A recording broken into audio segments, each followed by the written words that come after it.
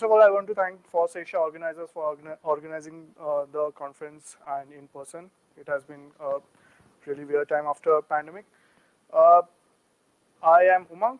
I was basically a desktop engineer. Recently, I've turned into an embedded developer. I have been contributing to open source since a long time now. I have been contribution across GNOME OS 3, Flatpak, and other immutable OSs. Recently, I'm doing mostly embedded upstream Linux media and libcamera these days. So we'll first take an overview around what complex cameras actually mean, what are the challenges around in this field, complications, what we have been able to achieve, and finally, any questions, I would be happy to answer them. Just a disclaimer, there are logos and trademarks in this talk, and they belong to their respective owners. So we have no intention or desire to take over their work. So let us begin with complex cameras. This was around 10 years ago. The cameras were simple. You really had a sensor. And on the SoC, you had either a CSI2 receiver or a scaler, which will scale your images and just give you an output to the capture node. And the application could really work with them. They were simple to configure and to develop. But around, I will not name the model of this phone, if anyone can guess it. Sorry? Yep. This is where the complex cameras got complex. Now, from the simple, from here we are here. The complex interfacing and the basic pipeline got very complex. In the red boxes, you can see how the raw sensors are present. On the SoC front, you might have CCP2, CSI2, something like AE, like auto exposure white balance, and a preview node for previewing the images and other nodes for the still capture, because preview nodes are generally low resolution, and for the still capture, you need the highest resolution. So they were separate nodes. And for the API configuration, you had multiple nodes, like video 7, video 4, and their video 3, respectively, to configure and get the images out. So from the left-hand side, where we had a simple camera media graph, we went to something like this. OMAP3, Nuke 900, that's correct. Now, in the recent development, you might have also come across the Raspberry Pi autofocus camera modules as well, which, if you can see in the middle, the silver plate is basically a motor, a very small motor called a voice coil motor, which will move the lens to adjust the focus of the image. And something like the autofocus block will be somewhere here in the green. So it's yet another node coming up. You can see how the complexity of the camera and the pipelines is getting increased day by day. So what are the challenges here? From the application point of view, applications can manage to a certain extent, but the problem is that, it doesn't scale. You have an application and you have an underlying hardware. The application is very much tied to the hardware. It cannot be ported to any other hardware. For example, application written for Raspberry Pi cannot be ported to Rockchip or cannot be ported to applications like more complex camera hardware like Intel IPO3. So applications were very tied to the hardware. Application developers would need to know the underlying hardware and how to configure it. There are multiple nodes, as you can see, and each node has to be configured in a certain way at a certain time and a certain position in the pipeline. You cannot configure, for example, the resizer node before the CSI2 node receiver and all of that. So this makes the application development quite hard. So libcamera comes up as a solution, or rather tries to be a solution, but let's see how it is filling the gap. So before we go ahead, I would like to show you an overall architecture of the libcamera, which might seem a bit complex at first, but really is a kernel where the drivers live and the underlying hardware. The kernel exposes a v4L2 API and a meter controller API. On the top, you can see the adaptation, which is like basically the application-facing APIs that the libcamera provides. The core is a libcamera helper libraries, and the pipeline is where things get interesting. On the top right, you can see the pipeline handler framework, which is very specific to what the underlying hardware is. So libcamera will have pipeline handlers for Raspberry Pi, different pipeline handler for Rockchip, different pipeline handler for IPU3 or IMX810 Plus, whatever the underlying hardware is. It will abstract all that inside a pipeline handler. In the middle, you can see in the red box, you have the IPA module, that is image processing algorithms. The image processing algorithms are the ISP blocks that are provided by the vendor. They are usually embedded on a system on chip, that is the SoC. libcamera provides a way in combination with the pipeline handler to configure the IPA or the ISP that is present in the system on chip. What happens basically is, if you can see in the previous diagrams, the red nodes are basically the raw sensors.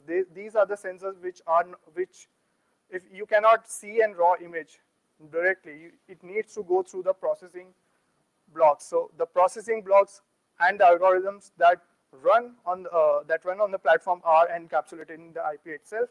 The IPA can be proprietary. We have customers where they don't want to open their IP, and all the business is driven by the IPA module being kept proprietary.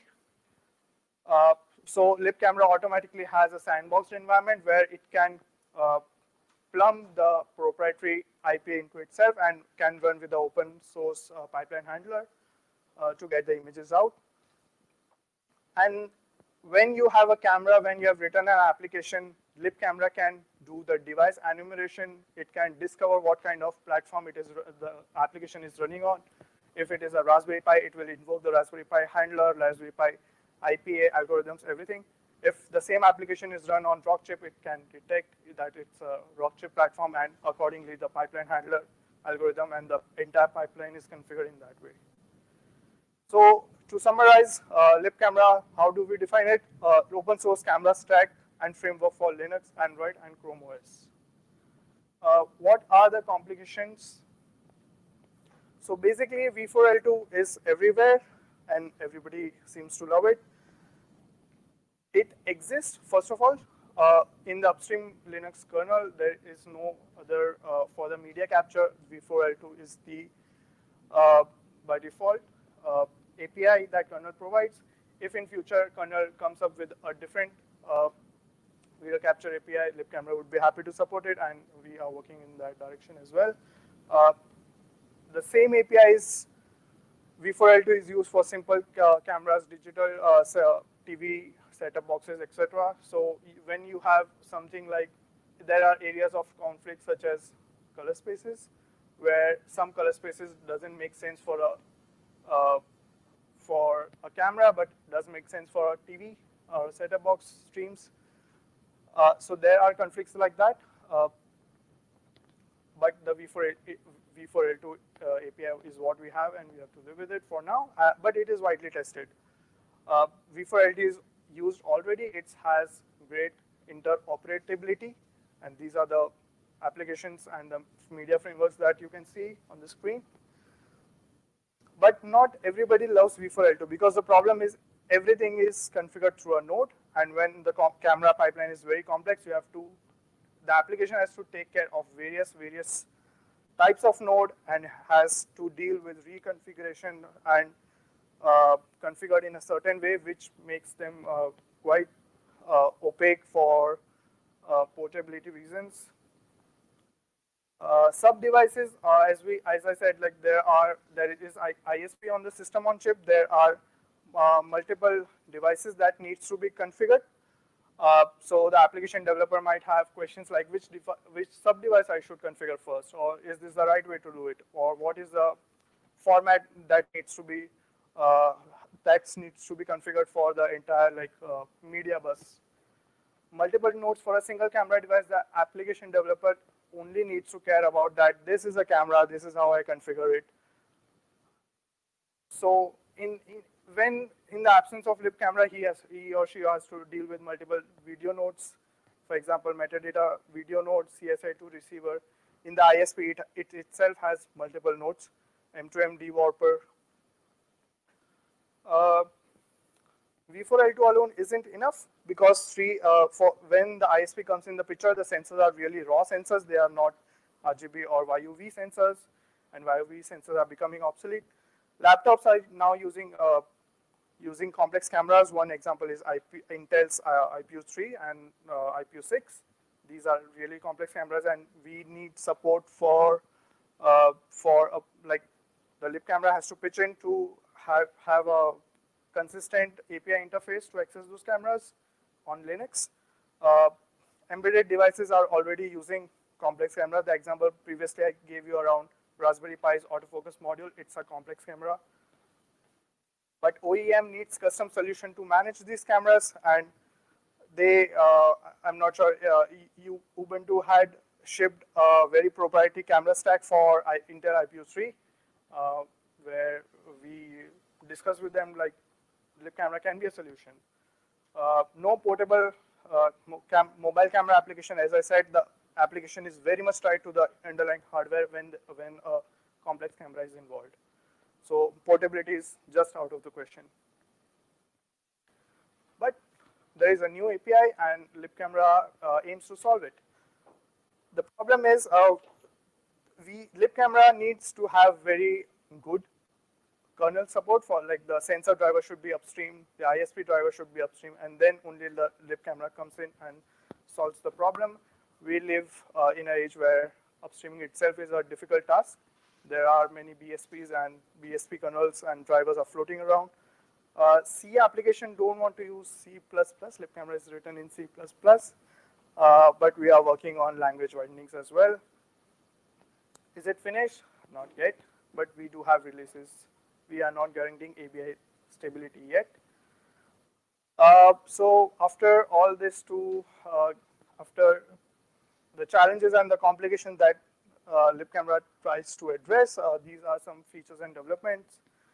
Libcamera has a GStreamer element. That means you can use the GStreamer element to encode, stream, and mix all the other GStreamer elements up and try to get a pipeline working as you wish. So yeah, the example is for the simple camera viewer, JPEG network streamer, and for the receiver as well. We have Python support. So this was first language binding that we landed officially in the libcamera repo. Based on that, PyCamera 2, which is not a part of libcamera, it's a Raspberry Pi's work it's a libcamera-based replacement for PyCamera, which was a Python interface for Raspberry Pi legacy camera stack, and many Raspberry Pi users and hobbyists are very familiar with the PyCamera. We do have an Android Help implementation. The picture you see is running the ChromeOS camera app, and the stream is going through libcamera HAL layer.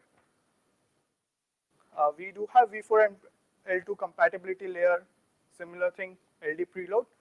We will hijack the calls from, if you have a libv4l2, if you have an application based on libv4l2, you can just swap in, swap out libcamera.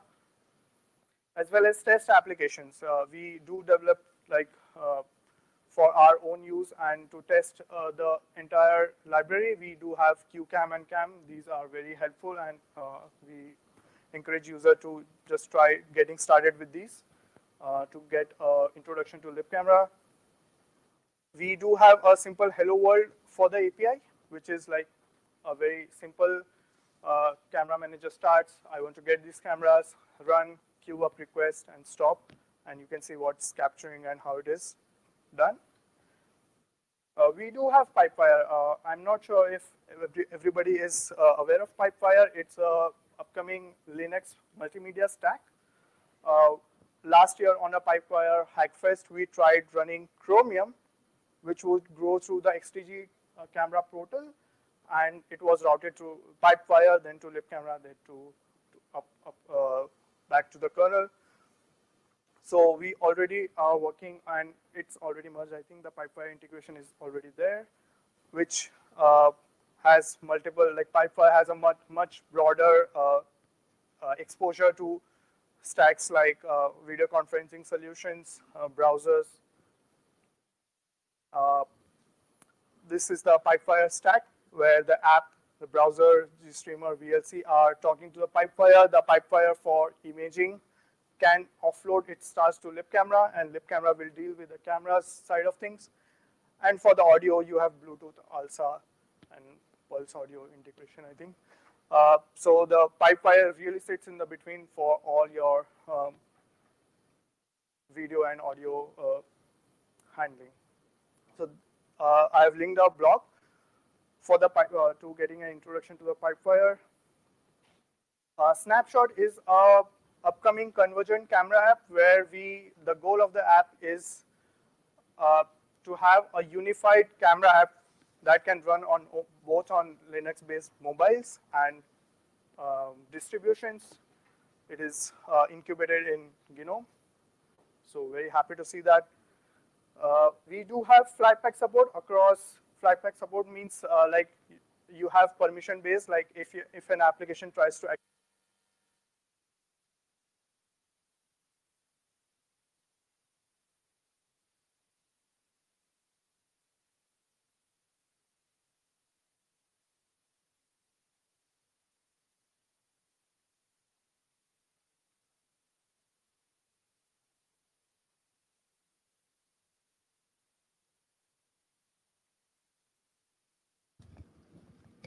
Hello. So the XTG portal, WebRTC now supports XTG portal, and libcamera will has XTG portal support. That means WebRTC can give you frames that are coming through XTG portal, then libcamera and everything can work. In the near future, when the WebRTC and the XTG portal have been merged, you can really access cameras from your browser. These are two Bugzilla and the Gerrit link for the Firefox and Chromium. Once this is done, you can the browser will be working with libcamera for the video capture support. Another notable development is Pinhole. It's developed by Rafael 2K. Aaron Spick. It's a fork of SailOS Harbor Camera, which is a Qt-based camera application developed for original Pine phone. And the application is really nice because it has manual controls, like you can change and tinker with exposure time, brightness in the UI itself. This is a demo image testing on the PiPhone using libcamera. Waydroid is a container-based approach to like having a Android system on your regular GNU Linux system, and we tried and had integrated libcamera in Waydroid, so you have like a LineageOS image running on your GNU Linux system, where it accesses the camera through libcamera. And I think this is the last one. PinePhone Pro, we test ground for mobile Linux capture for everything. It's a Rockchip RK3399. It's a complex camera with an RAW sensor and ISP, and it's already supported by libcamera. I do have a demo for this. Let's see. So this is a demo for PinePhone Pro, capturing images with libcamera.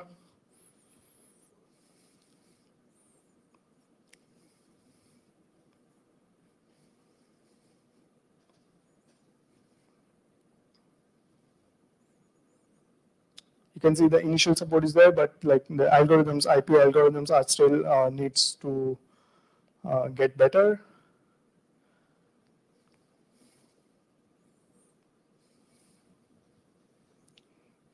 Yep, I think that's enough. And last but not the least, this is a very recent development that I put in the last minute, plug and play Raspberry Pi USB camera. So here is a Raspberry Pi's, I think the autofocus camera that I first showed you, it is plugged into a Raspberry Pi Nano. And through UVC gadget that our team had developed, it can now get plugged into your regular laptops and can be used as a webcam. So you can see the entire the complex camera supported by Raspberry Pi. It's using the Raspberry Pi pipeline handler and IP algorithms, and then can be used just a regular USB camera into your laptops. And so that's pretty much it.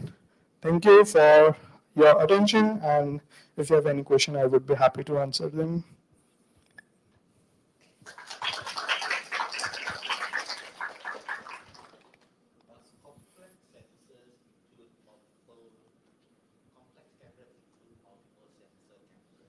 So not yet, but we are working with devices which have multiple cameras. For example, I think the Chromebooks have multiple cameras, back camera and the front camera.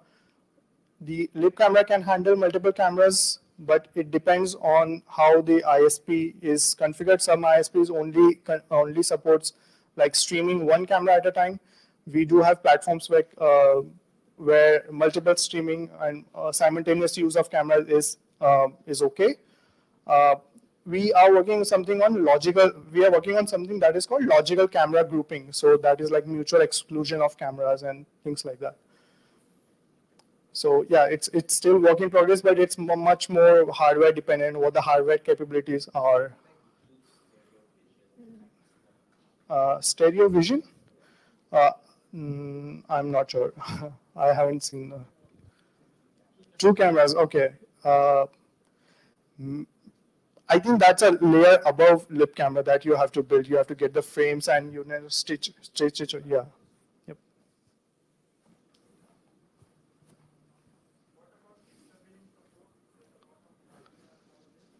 Which support?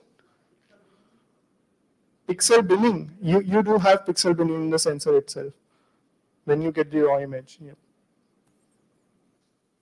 So that's a detail you put in the pipeline handler itself, or like the binning, how do you do the binning.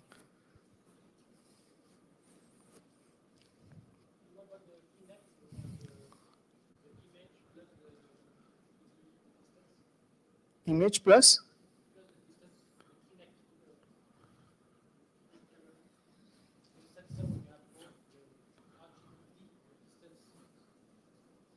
With the distance, you mean the focus?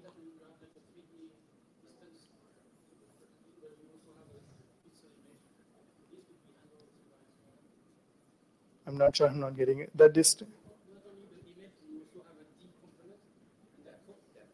The depth component. Yeah, it's a control. Like many cameras have different types of controls. What the camera sensor can support, what the ISP can support. So I think the depth would be one of the controls. If the platform in the sensor can support it, it can be like configured by the application itself. So you can put in. If the platform itself doesn't support, the camera won't expose that it's supporting a depth.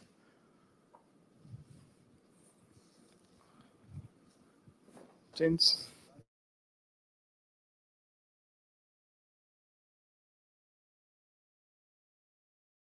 They do in the ChromeOS. They have their own camera stack, which is, I think it's called Cross Camera HAL, ChromeOS Camera HAL. So they are, we do have ChromeOS working with libcamera already. So that's pretty much it. Thank you. Thank you once again.